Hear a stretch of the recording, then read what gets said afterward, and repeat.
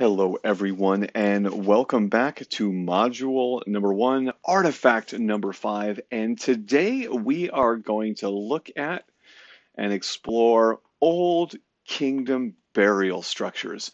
And one of the things that I hope you'll take away from the next two modules are the ways in which burial structures in Egypt between the Old Kingdom, which we'll look at now, and the New Kingdom, which we'll look at next, are completely different for some very practical and easy to understand ways.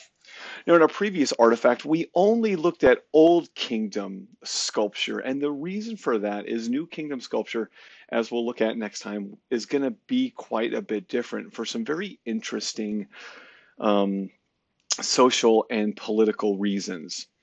And burial structures in the Old Kingdom will likewise look different.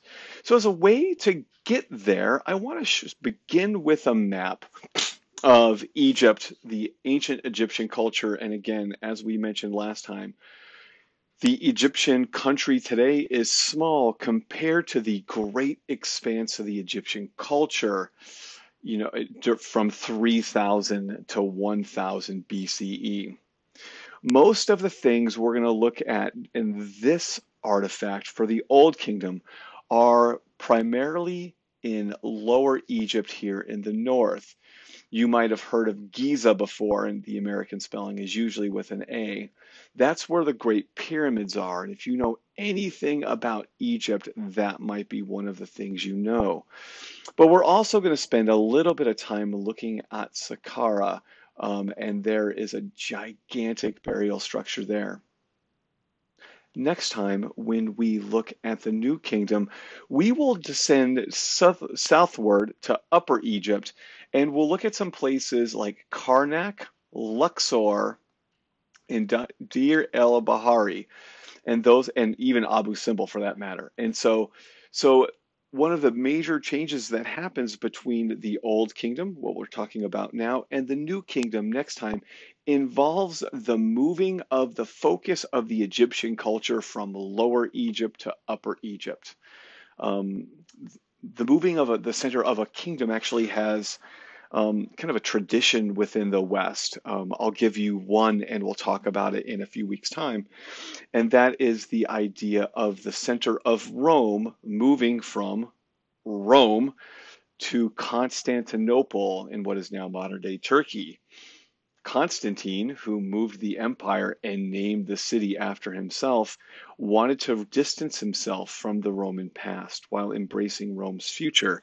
And so he moved the empire. Pretty simple. And this happens with the Egyptians as well.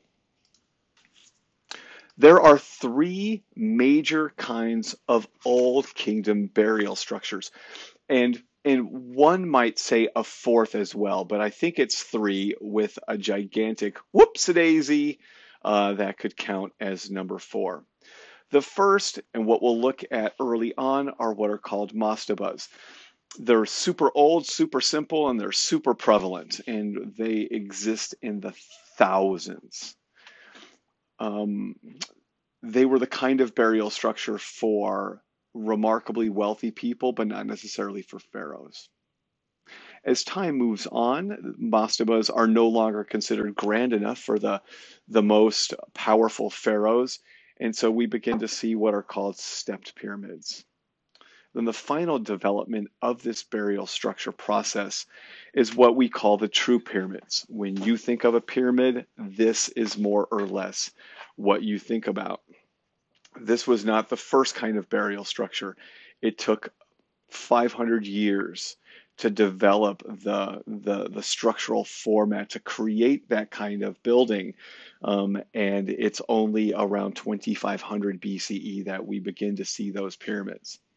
So let's get started by talking about mastabas. Everything we look at today is a burial structure. And what this means is that there was the body of a dead person placed in it. Now, we have burial structures in the West today, although they've certainly changed and are shifting. And my my mom's parents, my grandpa and grandma Clark, and my mother now, unfortunately, are in a mausoleum in Eau Claire, Wisconsin, which is where my mother grew up and where my grandparents lived pretty much their whole lives. And in that mausoleum, there is, at least for both of my grandparents, a coffin, which I hope contains their earthly remains in whatever state those things might be in, because my grandpa died in 94, my grandma in 2007. But in there are those bodies. And then my mother was cremated, so there is an urn there with her ashes. But that's it. As far as I know, that's it. In our culture, there's no need to bury people with the kinds of things they used in their everyday life. But for the Egyptian culture, that was very much a part of their burial system. If you were a baker, now, if you were a baker, you likely were not going to have a mastaba, right? That's an extravagant burial structure. But you would have a tomb of some kind, and it might be a shaft tomb, which quite literally is a hole dug in the ground. But if you were a baker, in your shaft tomb would have been placed the kinds of things you would need to continue on with your baking life in the afterlife. So, I mean, I say this as someone who is kind of baking bread right now. If I was a baker, what I would need in the afterlife would be my 12-quart dough tub. I would need my digital scale. I need my digital thermometer. I would need the measuring cups I use to measure out volumes of water. I would need jars of yeast and flour and some salt. I would need my easy bake oven. I need my fancy I'm a baker apron. I need all of those things because in the next life, I'm going to be a baker too. I mean, I'm an art history professor and I guess an associate dean now, but an art history professor. So what do I need to do my job? Well, I need my laptop. I need my laser pointer. I need my cup of coffee and my bow ties. All of those things would be placed in my burial structure. Be that burial structure a remarkably humble shaft tomb or something far more extravagant like a mastaba. The mastaba is an Arabic word, and what it literally means is bench. And if you look at it from the side, it looks like an enormous long bench. These things are big. They can range from 100 to 160 feet long. That's a 160 feet is about half the length of a football field. So they're really, really big. And when they show up with one, they show up in dozens. And what this means is they're often part of what we call a necropolis. Necropolis is a fancy Greek word for city of the dead, but we can just think of it as a cemetery, right? And the cemetery is filled with dozens of them. And people are often buried. There more than one person is often buried in them. You can think of them as being kind of like a mausoleum, right? The mausoleum where my grandparents are buried is sort of like a little family tomb, family crypt where grandpa and grandma and mom all chill out together now. That's the way this works. And what's important to note is that the burial structure is underneath the mastaba. And if you let me go to this side angle view here, you can see one is a kind of door, right? And you can walk in that door and there's a space inside it. This is an overhead view here, but that's kind of a false chamber. You can think of it as being kind of like a reception hall where people will enter to remember the dead. But the burial structure is underneath the mastaba itself. So there is a pathway directly through the mastaba, and then there's a burial structure underneath that. This is not the burial structure. The burial structure is underground. And that will be an important difference compared to some of the burial structures that we will see in Egypt. Pardon me, I'm recording this on a Friday morning and I'm drinking coffee, so you hear slurping. That's what's going on. My apologies. I want to call your attention to these shapes here. There's one there, another there, and a third one over here. And again, mastaba, mastaba, and then 4 more over here. And these are like little pyramids that I'll show you in a second. This photograph is taken from the top of one of the pyramids at Giza. And so you can see we have this field of mastabas. Now, these spaces here, those are for boats. Boats were buried there because people believed that they would sail to the afterlife on a boat and go across the Nile. And so there were boats buried there. And I'll show you one in due time. Now let's talk a little bit about the burial process for the Egyptians, because there was a Greek historian, and I'm now looking for his book on my shelf, and it's across the office, so I'm not going to grab it. But his name was Herodotus, and Herodotus was kind of the great great granddad of history. He was writing in the 5th century BCE, and he wrote a couple of things that I think were interesting. One, he wrote that the Egyptians were the most religious people um, uh, of all the ancient civilizations. And what I think what he meant to suggest by this was that the Egyptians had a god or a deity for just about everything you can imagine. And we talked a little bit about this in our last artifact when discussing Khafre, right? They have a god for the underworld, a god for the sun and the moon, a god for embalming, a god for Thursday, a god for the river. Everything had a god. But Herodotus also chronicles with great, great clarity the embalming process that the Egyptians undertake for the sake of their burial processes. And because I'm a go-getter and because I have Bluetooth headphones, I actually walked over and got my copy of Herodotus off the shelf. And I'll read you the part that he writes here. And the book he writes is not a straight history of Egypt. It's the ancient cultures very, very broadly. And so I got lucky and turned to the page. They are religious to excess, far beyond any other race of men, and the use of the following ceremonies. They drink out of brazen cups, which they scour every day. There is no exception to this practice. They wear linen garments, which they are especially careful to have always freshly washed. So he chronicles with great precision all of the ways in which they are very, very religious people. And alas, I don't think I can find the part about embalming, but I'll give you a little bit of the backstory in terms of how they embalm their dead, because as their burial structures will make very clear, the Egyptians are keenly interested in the process of permanence. I mean, if you think back to Khafre's statue, Khafre is not moving. And the reason for that is because the Egyptians have a sincere interest in the idea of making things permanent. You're in luck because I found the part of the book about embalming. The mode of embalming, according to the most perfect process, is the following. They take first a crooked piece of iron and with it draw out the brain through the nostrils.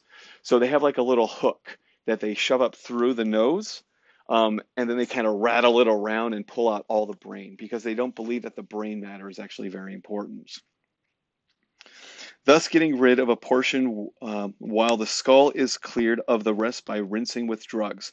Next, they make a cut along the flank, so the upper part of the body, with a sharp Ethiopian stone. And I bet this is obsidian, which is an igneous volcanic rock that you can hone a super sharp edge with.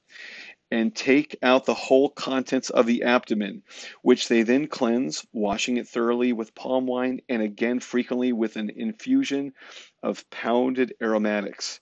After this, they fill the cavity with the purest bruised myrrh, with cassia, and with every other source of spicery, except frankincense, and they sew up the opening. Then the body is placed in natrum for 70 days and covered entirely over. Natrum is a kind of salt, and it will dry things out. Then the body is placed in natrum. After the expiration of that space of time, which must not be exceeded, the body is washed and wrapped round from head to foot with bandages of fine linen cloth, smeared over with gum, which is used generally by the Egyptians in place of glue. And in this state, it is given back to the relations, who enclose it in a wooden case, which they have specially made for the purpose and shaped in the figure of a man. Afterwards, the body is wrapped in linen and buried.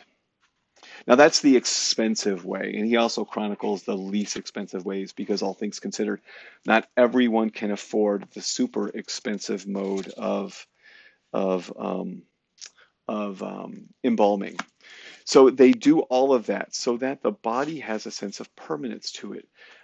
Permanence, both in sculpture and in structures, is really, really important. Now, I give you this object. It's called the Step Pyramid of Zoser. And we have, at least for, as far as I know, for the first time, the name of the architect. His name is Imhotep. And this was a burial structure created for Zoser. It's why it's his step pyramid. He was a pharaoh in Dynasty 3. Now, when we talked about Naram, I mentioned that he was the beginning of dynastic Egypt. He's Dynasty 1. Zoser is Dynasty 3. And we've already looked at Khafre. We'll come back to him in a little while. He's Dynasty 4. This was constructed about 2630 BCE, and it's just outside Saqqara, which is about 30 miles away from Egypt. I mean, if you were to hop on the tourism bus, it takes you about an hour to get there. And this, in several ways, is a very interesting burial structure. It's our first kind of pyramid-like structure, but it did not begin that way. As a matter of fact, it originally began as a mastaba. Now, it wouldn't be surprising to you that mastabas are not built up overnight. They actually take like years to make. And so the pharaohs, like almost as soon as they became pharaohs, they began planning their burial structures. And when Zoser's mastaba was completed, and he was still alive and fit, he decided to have it expanded. And so originally it was a mastaba, and then they made it another mastaba on top of it. So you can think of this right here, first mastaba, then they put another one on top of it, and another one. And in a sense, the stepped pyramid is Zoser, and this dotted line here suggests the original form of it was essentially 5 mastabas placed on top of one another. And like other mastabas, the burial structure for it was underneath the original mastaba. So this structure went through a variety of additions and expansions over the course of a couple of hundred years. And if you look at this sort of diagram of it, this is a bird's eye view here. You can see a couple of things. First of all, this line here is the structure as it exists now. This structure here is the original stepped pyramid. And I call your attention to all of these things, all of these lines here. They look like they're passageways. And in fact, that's exactly what they are. These are grave robbers' tunnels into that original mastaba. And the reason for this is really, really simple. If you're a baker, you're going to be buried with all your baking gear. And that might not be of interest to most people. But imagine you're a pharaoh. Imagine what you're buried with. Nothing for your job, because your job is to do nothing. But you're buried with a lot of gold and bling. And oddly enough, as long as there's been gold, there's been people who want to steal other people's gold because they don't have any.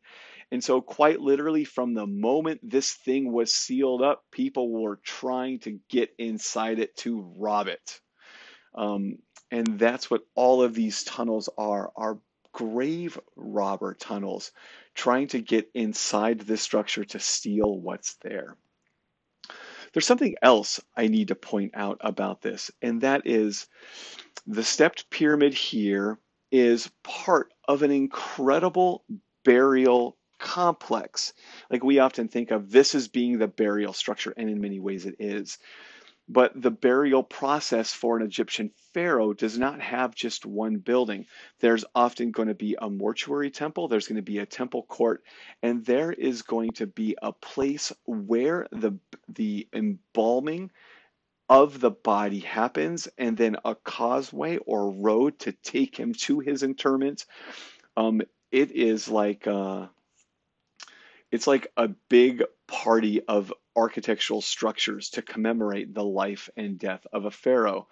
You know, we often think of deaths as being sort of great moments of sadness, and I don't want to say that they're not. But you know, my mother's family is Irish, and at least once in your life, you should go to an Irish wake, because an Irish wake is certainly a sad event because you're thinking about someone who is no longer alive, but it's also a celebration, hopefully, of a life well lived, and the burial process for an Egyptian pharaoh was very much a part of that. So this is, you know, your average National Geographic diagram of what a stepped pyramid structure might have looked like, with an outdoor courtyard, the burial structure itself, and then smaller temples and structures for other members of the family. So all of that is really, really good.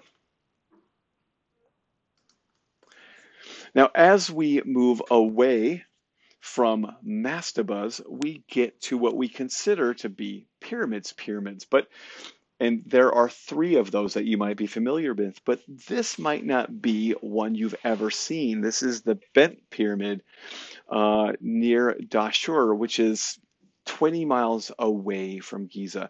It was built for Senufru, who was, I'll just call him the grandfather of a series of three pharaohs of Dynasty 4.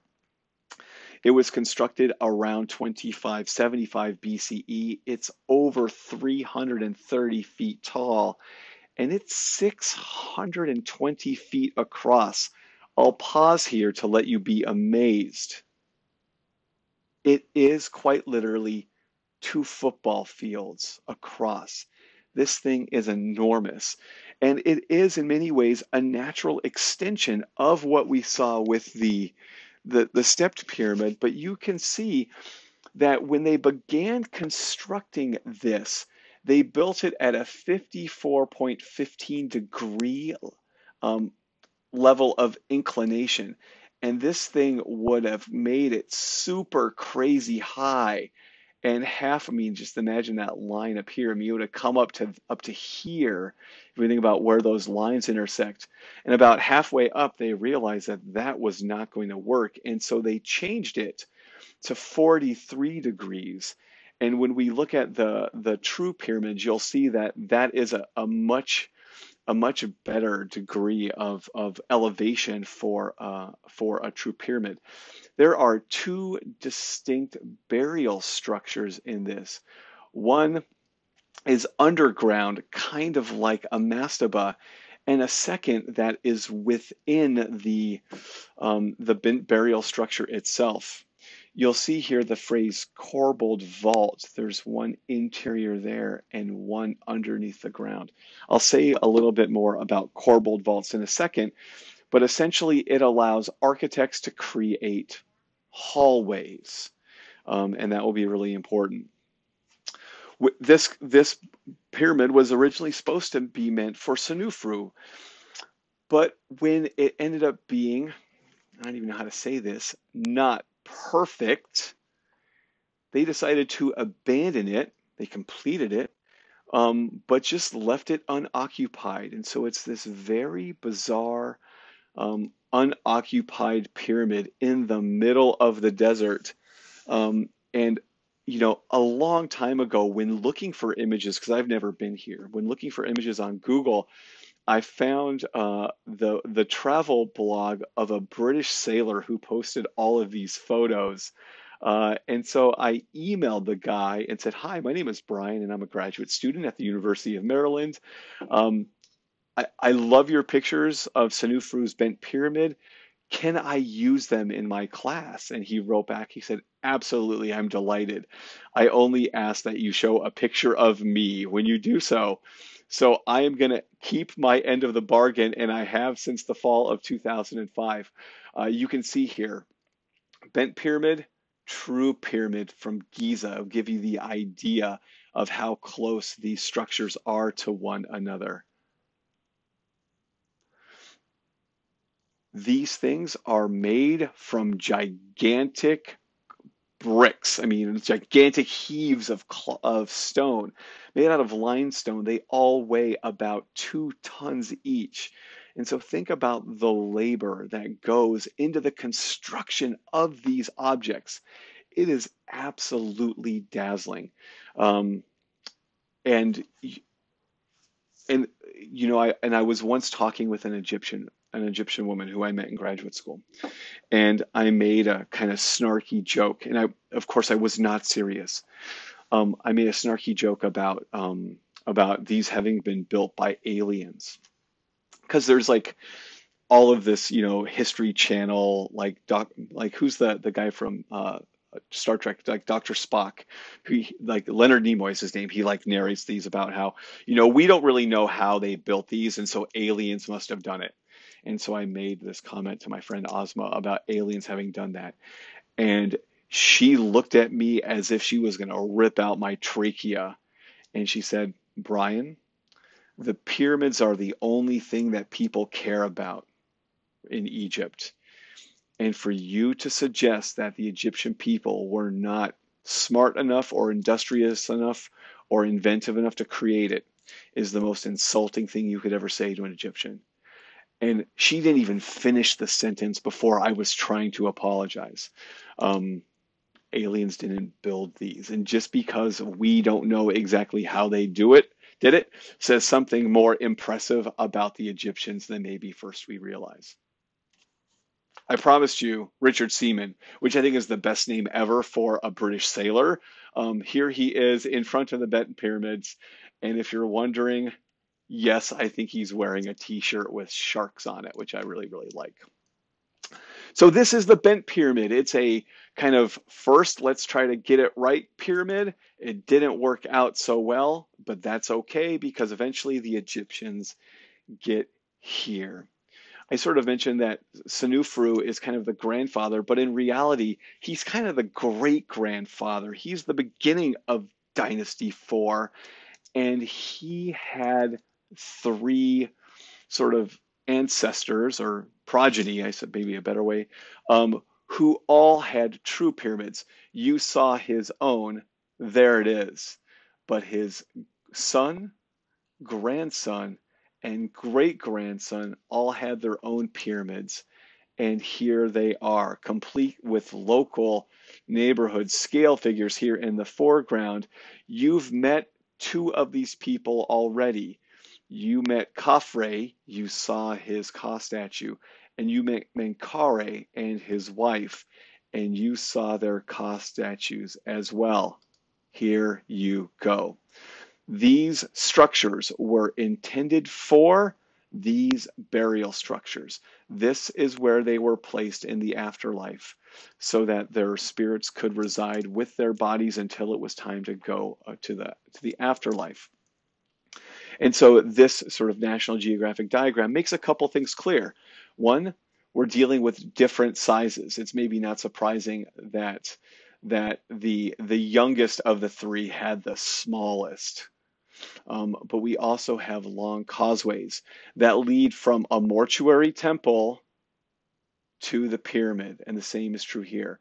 This field over here, those are those necropolis, right? That's the city of the dead, filled with mastabas and little pyramids, often for queens. Over here is the Great Sphinx. The Great Sphinx was kind of a garter of this structure. And here you can see her now. She has been restored in some ways. They did this in the 1980s where they redid the front part of her paws and part of the hind end. Part of this has been carved from living rock, which means she's not really a large scale structure that has been completely constructed. She has been almost carved. And there's been some suggestions that over the course of 10,000 years, this small hill was carved away by the wind, which certainly happens with wind and erosion. And then she was um, uh, modified to make him look like the Sphinx. So the Sphinx is an Egyptian kind of mythological beastie that has the body of a man and the head of a lion. Although we often think of Sphinx as being female, she has been carved, historians believe, with the head of Khafre. You can see she has the headdress here of an Egyptian pharaoh, and there's always been this suggestion that um, her head was used for target practice by Napoleon's army in the early 19th century. Although I've never read anything that historically that suggests that this is true. I mean, Napoleon had no interest in destroying Egypt. He wanted to bring things back for it. There's a reason why when you go to the Louvre in Paris, and you should, there's a whole bunch of Egyptian stuff because Napoleon went to other places with people who didn't look or think like him. He stole it and brought it back. It's why the Rosetta Stone ended up in Paris to begin with. So here are those three pyramids and the smaller pyramids here. And again, the scale of this here is much smaller than this one, much, much smaller, although the distance between them makes it seem like it's bigger than what it is. It's the one that's closest to us, but it's also, as this makes clear, by far the smallest. Originally, the pyramids were faced with glimmering limestone. And so if you were to think about what pyramids look like, imagine, gosh, and I have kids now, I could do this with Legos. Imagine it being built with Legos, right? So if you follow my magic cursor here, Lego, Lego, Lego, right? That would be kind of how we think about it. But originally, that space between the Lego, this kind of L shape, a glimmering piece of limestone was cut in to fit with that. You can see some of that here. And so originally, rather than all Lego-ish, it was a gigantic slide. I mean, this has been the greatest water slide ever. Whoosh, down you go. But over time, that stone has been quarried away for all kinds of other purposes. I mean, over the course of 4,500 years, a lot gets stolen. And so there's not a lot that survives of that original very bright limestone covering. And originally there was supposed to be, the peak was made out of 500 pounds of pure gold. I'm not sure if that's true or not, but that's the myth we get. I give you here the relative sizes of those pyramids. Khafre, who again is is like the grandson, so like, or grandson, or grandfather, pardon me, grandfather, son, grandson, right? So generation one, generation two, generation three. And the distance in height between them is kind of staggering, right? Between granddad and his son, they're pretty close, right? 480 feet and 470 feet are pretty close together. And you get the idea that at the end of Dynasty 4, um, that things are beginning to slip a little bit. Now, it could also be because Menkaure died younger than Khafre and Khufu, and that absolutely could be part of the deal here. You can see that the angle of inclination here is 52 degrees. 52 degrees, although it seems very close to 54 degrees, made the management of height of this a much more realistic option. And when we look at the diagram of this, you can see the ways in which this structure is fundamentally different than what we had with either mastabas or the stepped pyramid.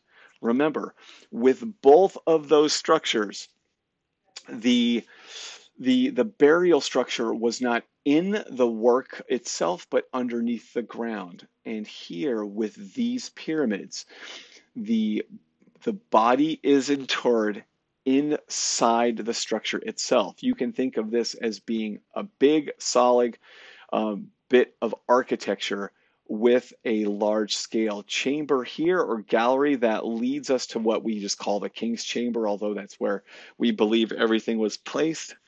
And then there's a smaller chamber here. We call that the Queen's Chamber, but it's just a made up name. There are, rather inexplicably, some chambers here that go to the surface. We call those air shafts, but we don't really know why they're there. Leonard Nimoy would tell you that it serves some kind of architectural or not, or astronomical function. And you can see that there are things here underground as well.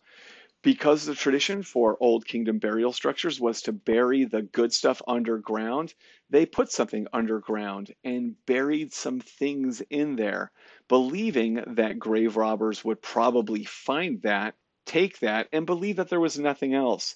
And the original stuff was originally placed here.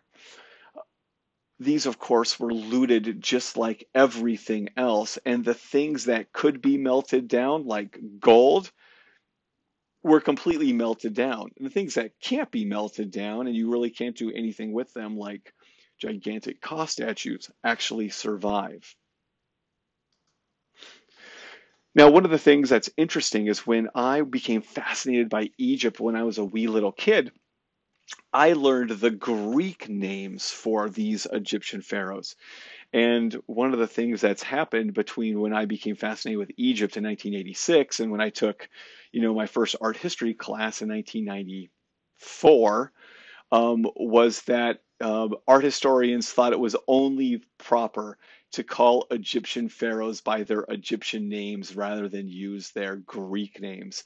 But here you can see those Greek names, Mycerinus, Khephren, and Cheops.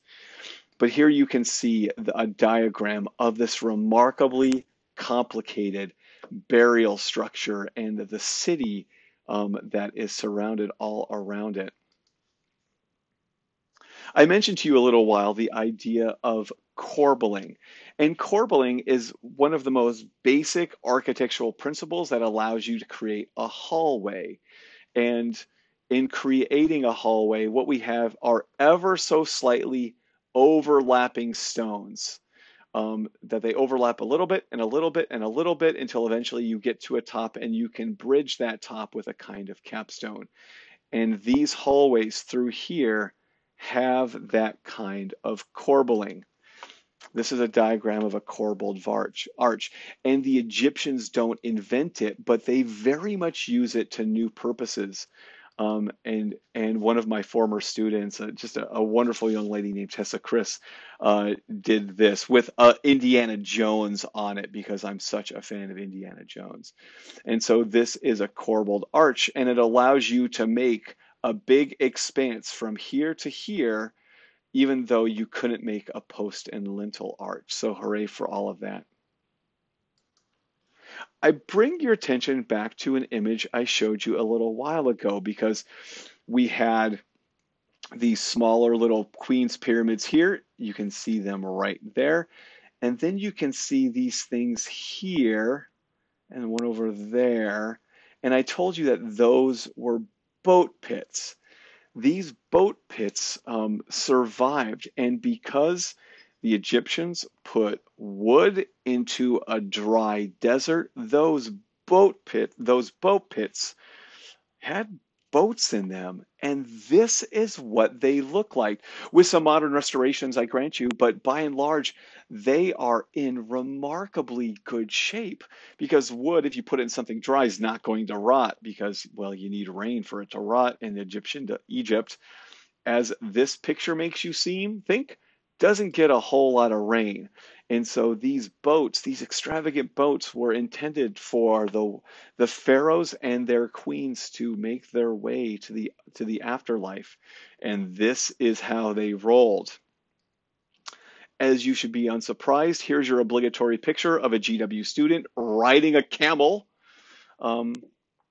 in front of the pyramids. And one of the pictures that Aaron sent me, and I'm just so delighted to have it, is this one. This over here is a picture of the of the pyramid complex at Giza taken here from the second story of the Pizza Hut in front of it. And so in front of the pyramids at Giza is both a Kentucky Fried Chicken and a Pizza Hut, which just makes me feel sad. I found this picture, I don't know, like 20 years ago, and I always thought it was funny. And I kind of ask you, what do you think this guy is thinking? Or better yet, what do you think he was thinking 4,000 years ago? Because I bet what he was thinking is, how can I loot those pyramids? This is not the most subtle um, of burial structures, is it? And imagine if you were wanting to go rob someone's house. Like, let's say you're a bad person. Your name is Bob. Your name is Bob. You're a bad person, and you want to go rob someone's house. Well, there's all kinds of ways in which you could determine which house to rob. Um, if you really wanted to get some good stuff, like high-end watches or jewelry, nice TVs. And part of it might be you would walk around until you found a house um, with, I don't know, like three BMWs and a Mercedes Benz parked in the driveway. Like you have a better sporting chance of finding an Omega watch or a Rolex watch in that house than you do in front of a house that has a 78 Honda Accord. This is the BMW of burial structures. It's not exactly hard to find. You know who's buried in there. It's not, Osama the baker. It's Khafre the pharaoh.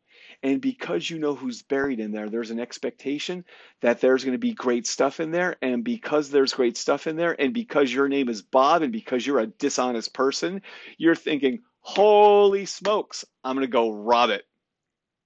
And this reason is why we have very few artifacts from the burial structures of old kingdom pharaohs.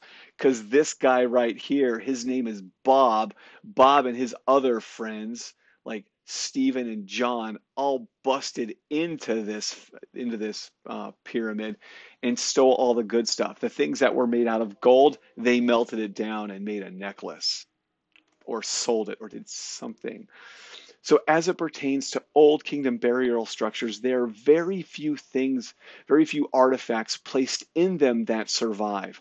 There are some things, right? Khafre's statue is one of them, and Menkare's statue is one of them, but mostly because you can't sneak that out, right? If you're gonna go to a big house and steal things, you're going to steal a watch because you're going to put that watch in your back pocket and walk out the front door. You are not going to steal the 70-inch 4K TV because that takes you and three friends, and it's kind of hard to sneak away out of the house carrying a 70-inch TV. So some things survive, some things vanish. They're gone. And when we get to the new kingdom, we are going to find a different method for burying Pharaoh so that things might survive a little bit. And that will be the focus of our next artifact, artifact number 6.